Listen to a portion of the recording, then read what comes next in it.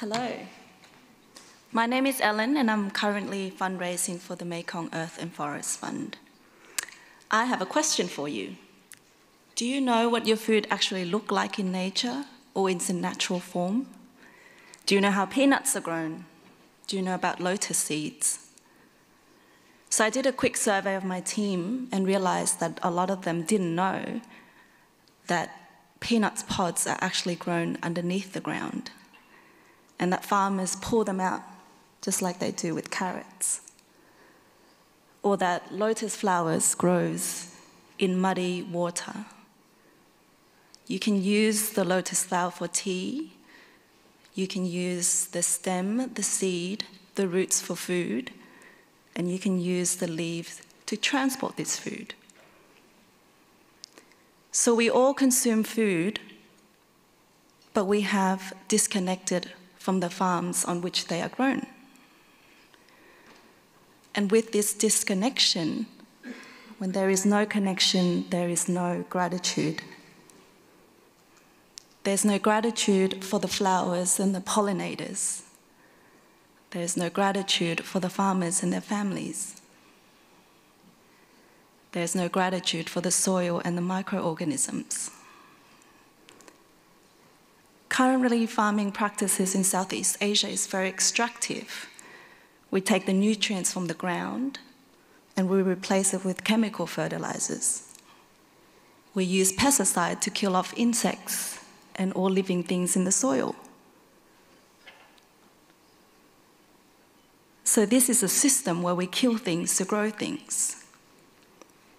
And in this interconnected system that we are in, soil health is directly connected to our health.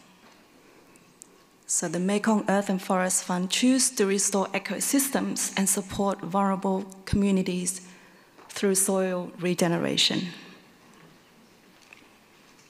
And we do that by supporting farmers who choose to farm regeneratively, farming practices that work with nature and not against nature, farming practices that use less chemicals, that create more life, because in the end, regeneration is about creating more life. So there's been decades of research and studies to show that regenerative agriculture can increase profit for farmers, at the same time increase climate resilience, and hence decrease the risk for farmers. Yet on the ground, they are still very resistant to make the transition to regenerative agriculture, because the transition requires time and patience, access to credit, access to knowledge, access to the best practices. And there is an unequal opportunity gap for smallholder farmers. And this is where the Mekong Earth and Forest Fund choose to support smallholders farmers to make the transition to regenerative agriculture. So what does that business models look like on the ground in the Mekong region where we support?